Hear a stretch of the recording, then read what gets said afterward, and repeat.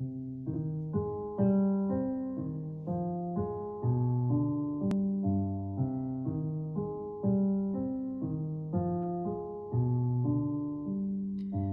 a girl grows up in Napoli, there are roads laid out before her, and you understand I'm speaking of the times before the war.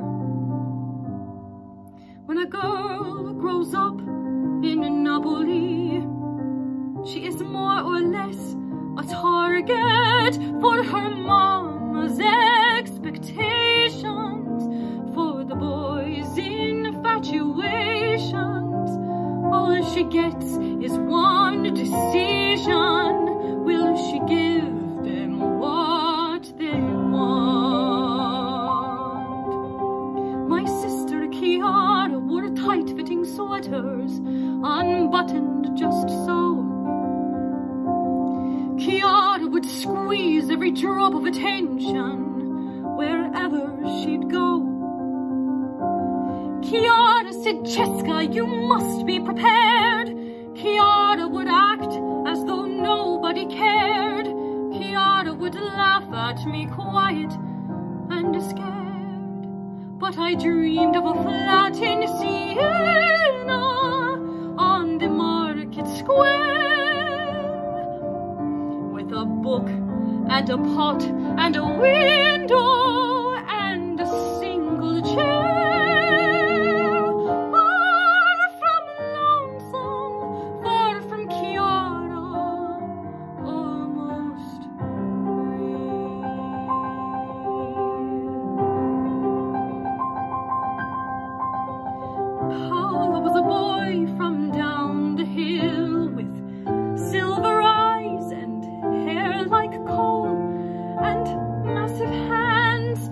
Trembled when he looked my way.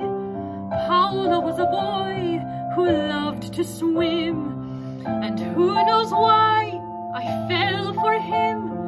But soon enough I kissed him on a winter's day. Chiara said, "Cesca, he's dull and he's dumb. You'll end up a farm wife, exhausted and numb. I'm off to the servicemen's club, you should come." But I dreamed of a beach at Ancona, where our kids would play. Paolo right by my side, and the ocean only steps away.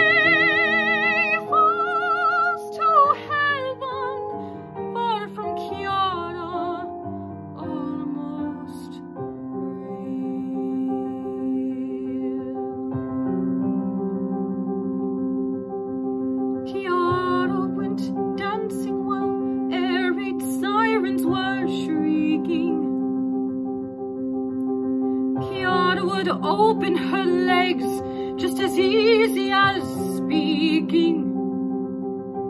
Paolo went off with the army and never returned.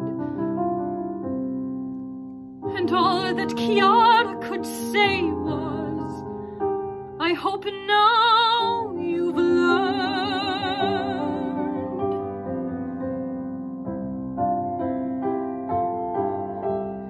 And the streets were rubble, and the water was filthy, and there were no cigarette, and no haircut, and no thinking about a future. And I sat at the harbor, watching the American ships, and then I looked up and I saw an American smile down at me.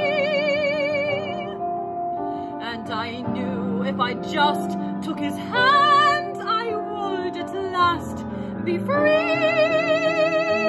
I could love him, I could want him. Only take me from Italia